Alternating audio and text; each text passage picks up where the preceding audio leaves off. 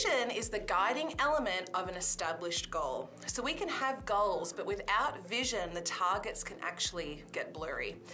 So as in any ministry, the vision should be determined by the value. So when we come back to vision, we're going to talk about 3 separate areas of leadership that can help you define your worship ministry vision.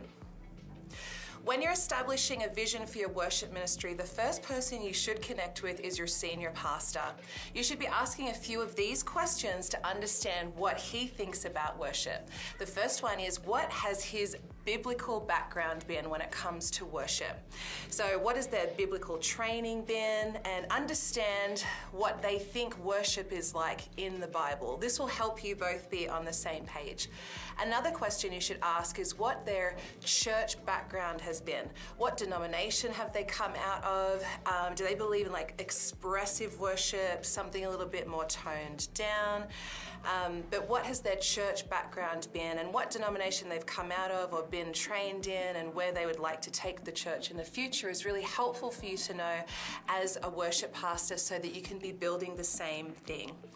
Another question is asking them about their worship experience. What has their experience been like in the past when it comes to worship?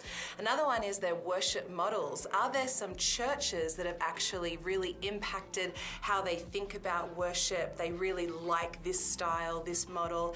In the same token, there might be some worship models that they're a bit more opposed to or don't feel as comfortable with. So if you are over here thinking about this worship model from a particular church or denomination or style, and they're over in this camp, you want to try and get to more of a level playing field so that you can be building in the same sense of unity.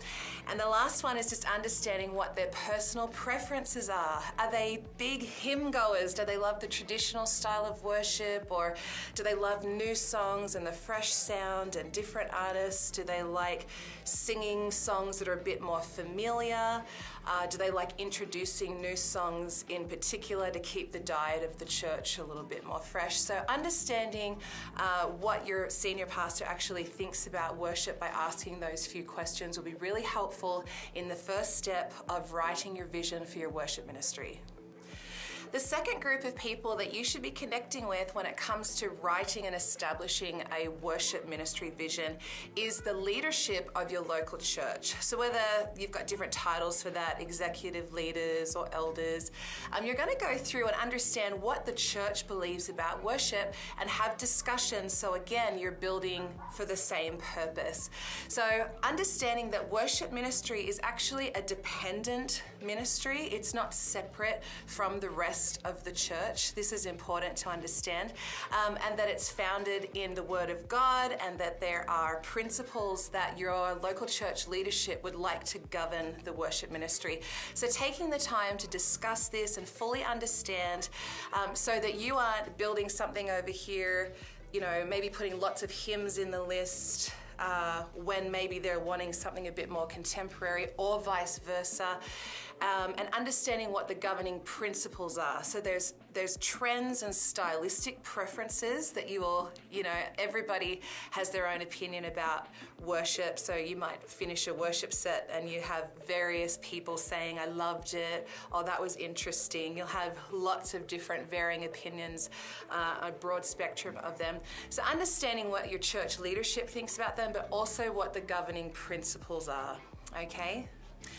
The third group of people that you should be really connecting with when it comes to the vision of your worship department is the worship team leadership. So you want to be selecting people that are going to be speaking positively about the vision to other members of the team, understanding what the core values are and championing those within the culture of your worship community. So understanding that we've talked to our senior pastor and understanding what he or she is believing about worship, and we're on the same page, building in the same direction. You're also in alignment and unity with the church leadership, but then the actual vision gets carried out by the leaders within your worship ministry. So selecting leaders that understand what the vision is and then actually carry that out is also really important. I'd like to end here with a quote from Wayne Cordeiro from the book called Doing Church as a Team.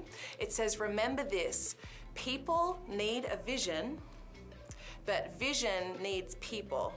So you can have a vision, but if nobody buys into it, you don't have anything. So actually coming together and writing a worship vision based on value and biblical principle and understanding of leadership, preference, all of that kind of stuff is really important. But the implementation of the vision gets carried out on the leaders within the worship ministry as they are reiterating the vision and core values.